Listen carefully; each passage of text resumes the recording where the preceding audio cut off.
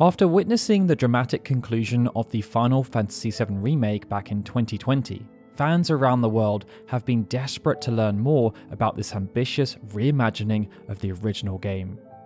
At that point, serious questions remained about the direction of the story, how many parts the overarching project would contain, how the dynamic combat system would be evolved, and perhaps most intriguingly, how Zack Fair would fit into all of this. Over the past 3 years, we have received partial answers to many of these questions. We now know, for example, that 1. Final Fantasy VII Rebirth will act as the second installment in a trilogy. 2. That even though things may seem out of kilter, according to Yoshinori Kitase, the story will remain faithful to the original. 3. That the combat system has plenty of room to grow, breathe, and get even better, as highlighted by episode Intermission. And that 4. Zack Fair has a significant role to play in whatever happens next. To date, Final Fantasy VII Rebirth has received 3 trailers. 1 during the Final Fantasy VII 25th anniversary celebration, 1 during the Summer Games Fest, and 1 just last week at the Impromptu State of Play. Each highlighted different aspects of what Rebirth will bring to the table, and we thoroughly enjoyed deep diving into each and every one of them. But be that as it may, there was still one thing missing: seeing how those stylized trailers translated into reality. That void has now been filled, as we were recently invited by Square Enix to go hands-on with Final Fantasy VII Rebirth. So over the next 10 to 20 minutes, we'd recommend strapping yourselves in, as we're going to get into some pretty granular detail about what our hands-on session contained. Enjoy.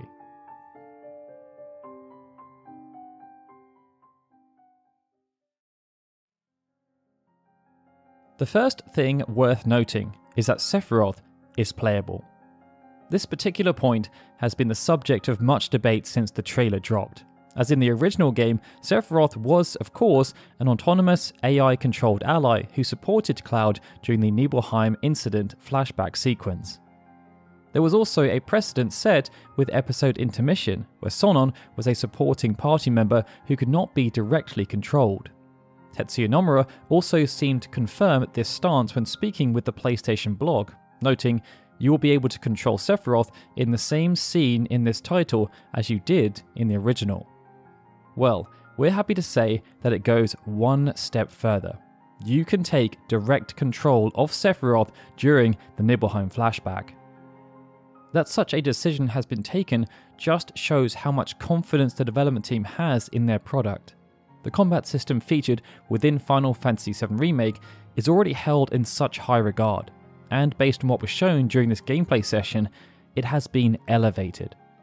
The way Sephiroth plays will serve as a prominent part of this evolution, just as Yuffie did during episode Intermission, but it will also be demonstrated by modifications that have been made to Aerith, for example, and the dynamism that will be introduced by the now playable Red XIII.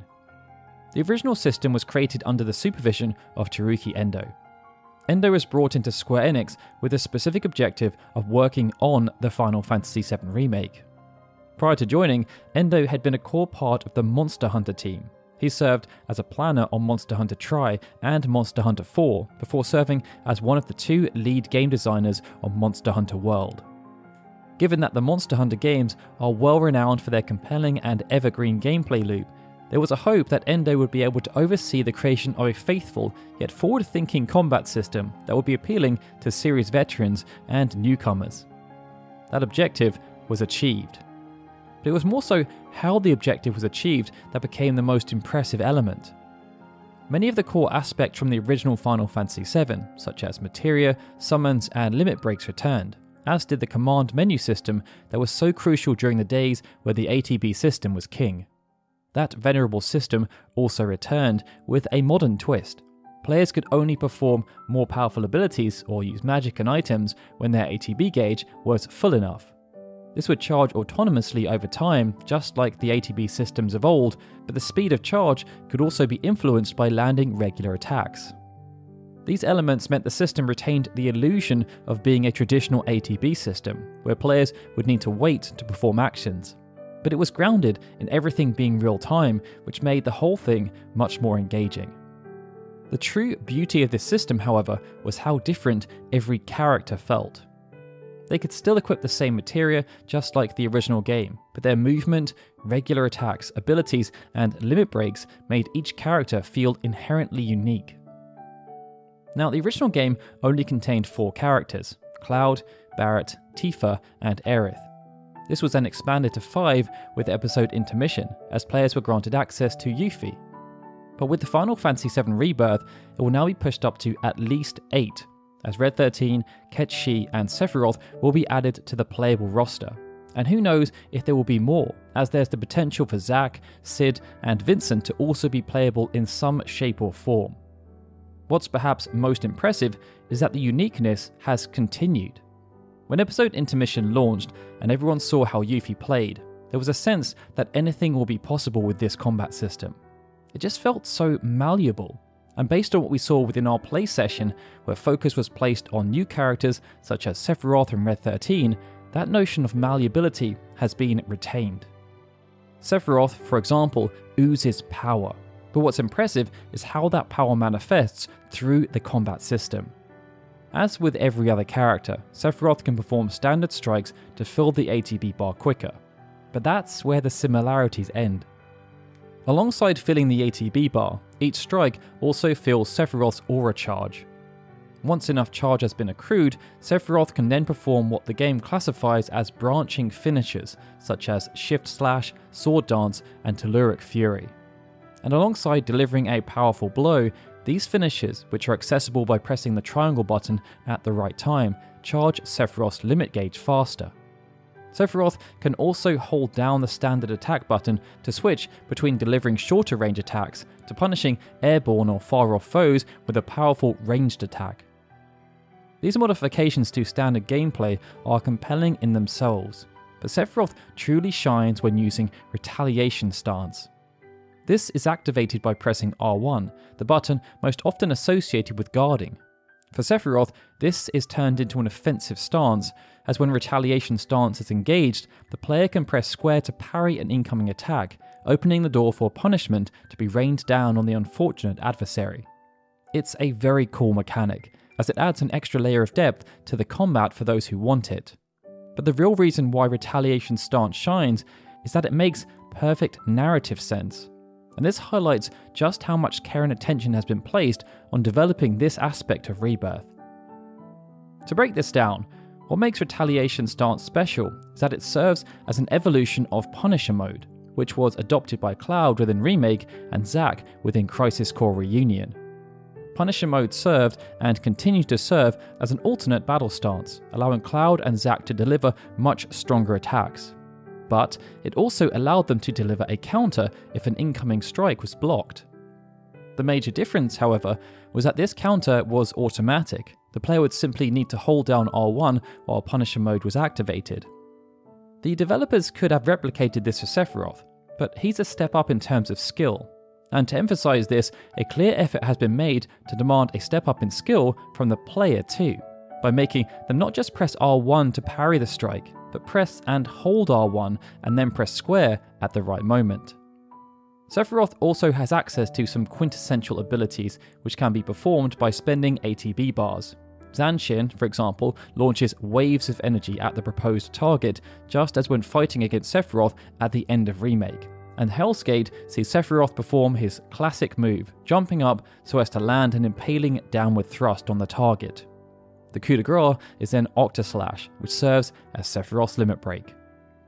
Red XIII has received a similar level of care and attention, with emphasis placed on mobility and the character's bestial nature. What this means is that even though Red XIII can use standard evasion, traversal around the combat space in general feels fast and efficient. This then dovetails with standard attacks that feel quick and easy to land. The net result is that even though the basic functions remain the same, playing as Red XIII just feels different. The uniqueness then comes from Vengeance Mode. Similar to Sephiroth, Red XIII's triangle move cannot be initiated unless something else has happened first. In the case of Sephiroth, this was landing standard attacks to increase the aura charge, but in the case of Red XIII, it's guarding against attacks. Every successful strike guarded against will lead to the Vengeance gauge increasing, and Red XIII can also make use of an ability called Sentinel Stance to amplify this effect, while also delivering a counterstrike after damage has been absorbed. After the Vengeance gauge has increased by a sufficient margin, it can then be turned into Siphon Fang, a powerful move that allows Red XIII to deal more damage, but also absorb HP upon every successful hit. This functionality is then supplemented by core damage-dealing abilities such as Sidewinder and Stardust Ray, and Crescent Claw, which when used while in Vengeance mode will replete what remains of the Vengeance gauge to deal more damage at an increased range. Based on this, it feels as though Red XIII will suit more advanced players, as there will be numerous elements to be mindful of.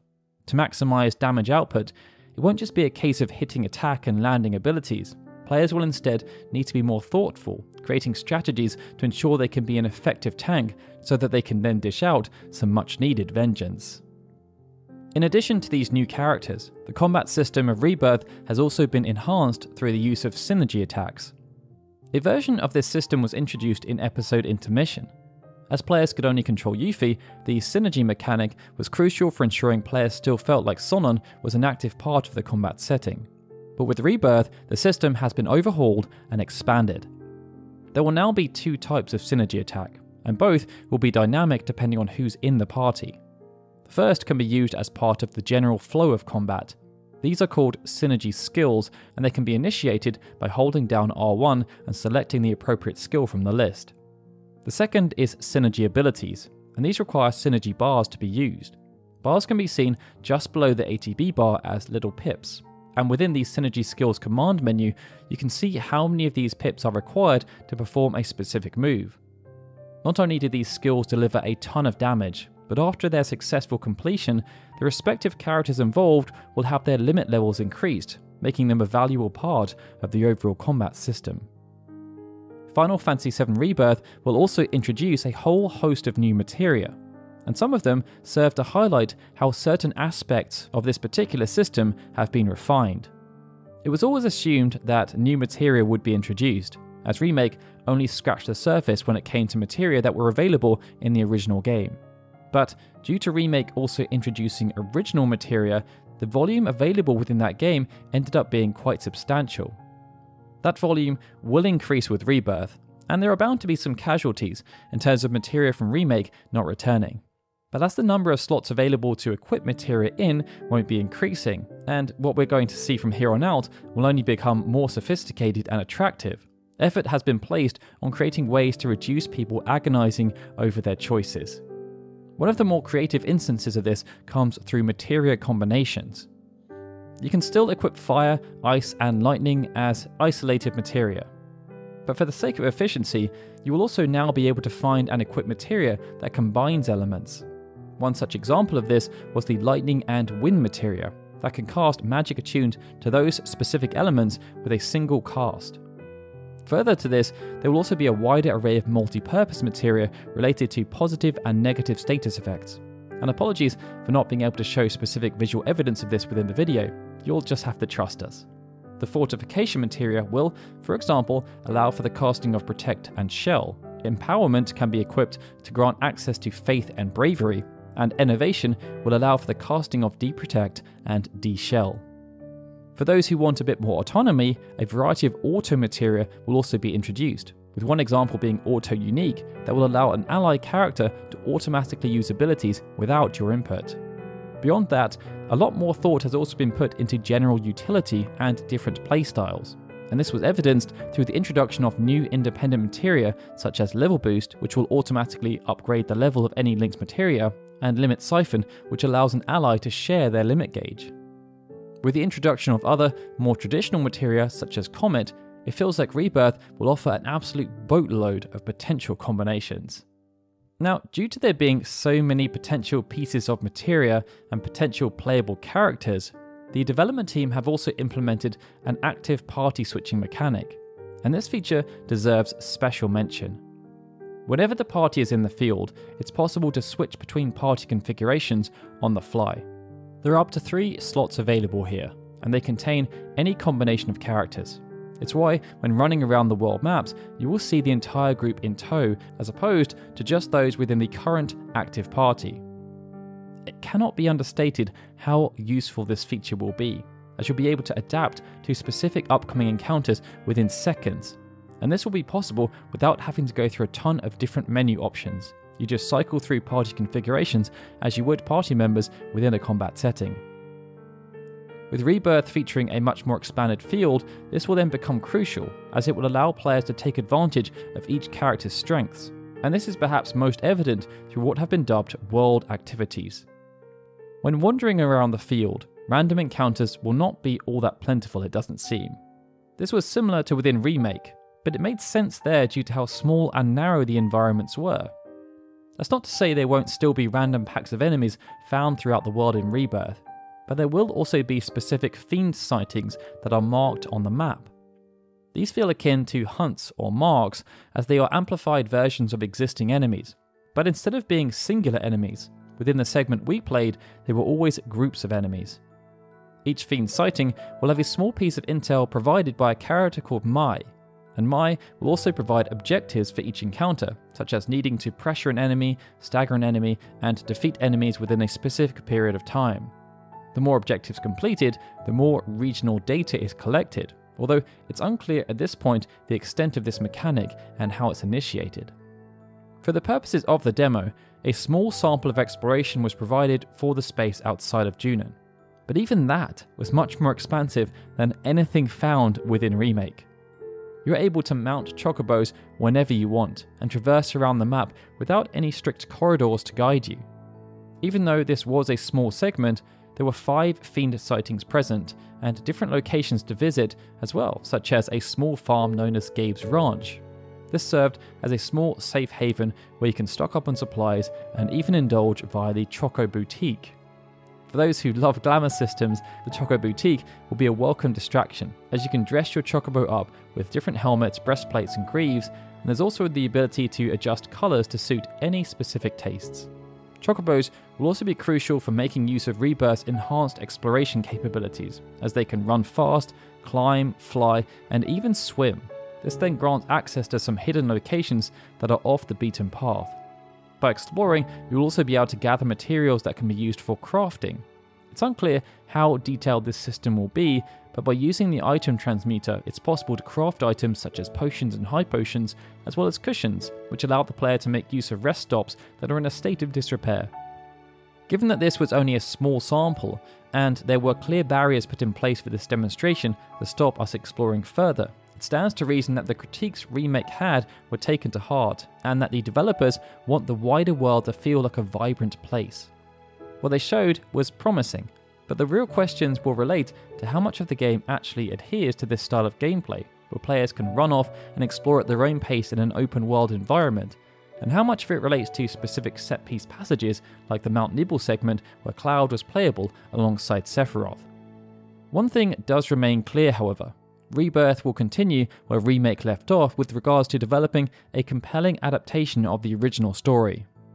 This was one of the real strengths of Remake, as without getting into the subject of whispers and how the conclusion of the game diverged from what was expected, there were some real standout moments. Remake depicted events in realistic and respectful ways, and we got to see the same level of care here with the conclusion of the Junon segment of the demonstration. This all took place in Lower Junon. First off, the way Lower Junon was displayed from a visual perspective was on point. You could see the struggle of the town and its citizens as they attempted to deal with the issues created by the continued expansion of Upper Junon. As we saw with Remake, this was brought to life by the introduction of some original characters. In this case, a woman named Rhonda, who serves as the mayor and sheriff of Lower Junon. But we also got to see the appearance of Priscilla, and perhaps most importantly, Mr. Dolphin. As in the original game, the party would subsequently have to deal with a powerful enemy called Terror of the Deep, aka Bottomswell, and this sequence was used in Rebirth as a way of introducing the party to Yuffie, although how and why Yuffie ended up in that situation remains to be seen. The fight itself was then dynamic and engaging, as Terror of the Deep manipulated the environment in its favour, and the encounter rounded out with something that was both tacky and awesome at the same time, Cloud teaming up with Mr. Dolphin to land the final blow. That in itself shows the level of commitment the narrative team has to ensuring Final Fantasy VII Rebirth delivers on everything fans of the original are looking for. And with everything else that's been revealed within the recent trailer and information dumps, which included mini-games, more focus on Zack, and the news that Rebirth will conclude with the fated events of the Forgotten Capital, it means there is a lot to look forward to. The good thing is that there's not too long to wait. As of right now, there are 161 days until the launch of Final Fantasy VII Rebirth. That's less than 6 months, or apparently only 44.11% of a common year, if we're getting specific. And based on how everything seems to go these days, the 29th of February 2024 will arrive before we even have time to blink. Either way, we hope you found this extensive hands-on preview interesting. Be sure to let us know in the comments below which aspect of Rebirth you've been most impressed with so far. And if you enjoyed the video, please hit the like button and subscribe for more content. Alright everyone, with that, this is Daryl signing out. As always, I'd like to give a big thank you to all of our Patreon and YouTube membership supporters, especially Adam Aguilara, Arguan, Benjamin Snow, The Livestream, Gaussian D. Kajata, Gregory, Justin Dent, and Zukin TDK, who are super special Onion Eye supporters, and of course, a big thank you to everyone for watching this video. I'll see you all again soon for more Final Fantasy goodness.